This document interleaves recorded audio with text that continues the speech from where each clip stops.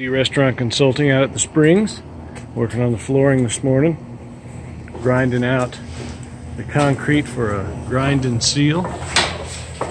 In this room here, strapping young lad doing a heck of a job.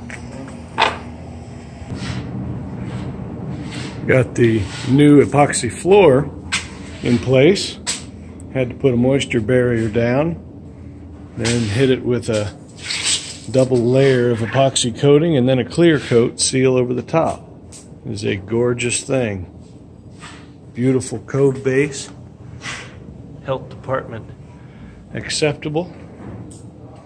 Makes this kitchen look beautiful. All the wall coverings are up.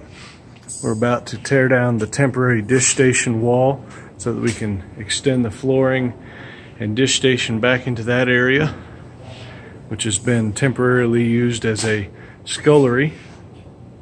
Got to get that section of the kitchen finished up. Otherwise, doing an equipment walkthrough with a gentleman this afternoon to discuss equipment delivery. We're about ready to get it going.